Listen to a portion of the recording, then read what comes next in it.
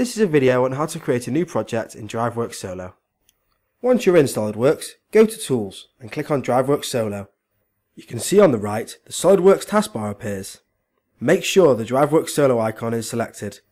Once it is, click on the Open/Create a Project button from the command bar and make sure the Create a New Project option is selected from the wizard that appears.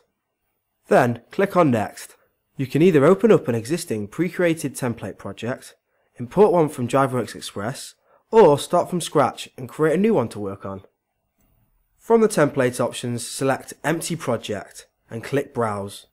From this, you can select where you want your new project to be saved on your hard drive, and also what file name you want to give it.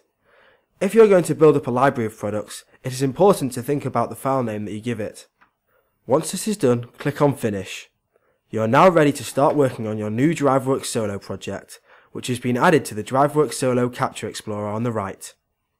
Now that you're inside the DriveWorks Solo Capture Explorer, you can either select Open a Model to capture it, which allows you to capture the parameters you'd like to drive, or click on the Show Project Designer button from the command bar at the top. Here you can open the Project Designer, where you'll create the look and feel of your custom input forms. Once inside, you can start working on your custom design forms with the Form Navigation tabs and the Form Design tabs. For more information, click on the Help button at any time whilst using DriveWorks Solo, or visit the online help file, which can be found at help.driveworkssolo.com.